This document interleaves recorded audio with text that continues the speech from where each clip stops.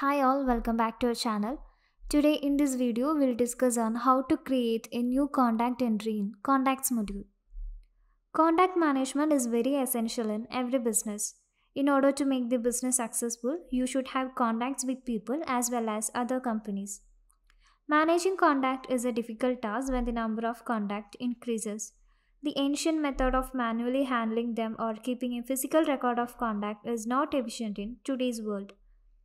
With the development of technology, a massive change has happened in business planning. Odoo ERP helps you to organize and run your business smoothly. With its module, you can use your resources in an effective way, and storing every piece of data from time to time helps you to have a clear analysis of the work that happens inside the organization. Now let's move on to the module and check how a contact is created in the database step by step. In order to create a new entry, you can click on the create icon. So here in this window, we can provide all the details. Here, Odoo gives the option to choose whether the contact you are saving is of an individual or a company. If the contact is a company, then we can add the contact and address related to the company in a separate tab. So we can choose the individual here and can specify the name of the contact.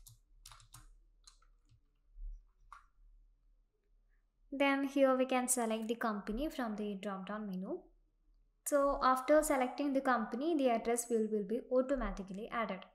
Here we can provide the citizen identification details, and here we can provide the job position.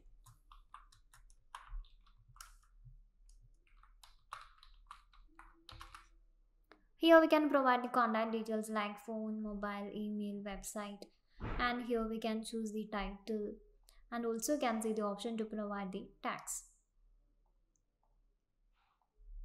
So it is possible to add multiple tags here. You can add other contact and their addresses in the contact that you are creating. In order to do it, you can press the add option under the contacts and address tab. So a new form will appear, and in this form we will have to enter the information such as whether the address is type of contact, invoice address, delivery address, other address or private address. After that, here we can provide the contact name, address, email, phone, mobile, and also can see the option to provide the internal notes. So we can click on the save icon. So it will be added here. Likewise, we can add as many contact address here.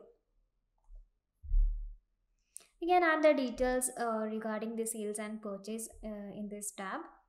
Here we can add the details such as name of the salesperson, delivery method, payment terms and price list.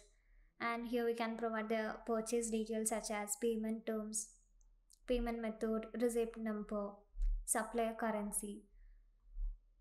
And here we can provide the barcode and the loyalty points in the point of sale section.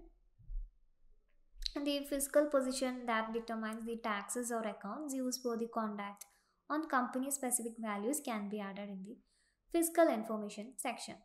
Here you can also add the gross income and the miscellaneous details such as reference, company website, website tax, industry can be mentioned here. So it is possible to add the SLA policy details here.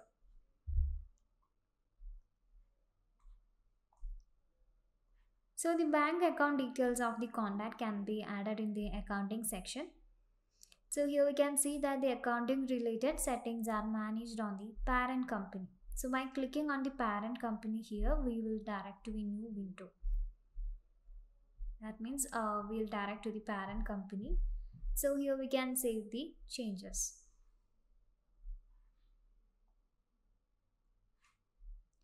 Next we have is the internal node. So here we can provide the internal details about the contact here.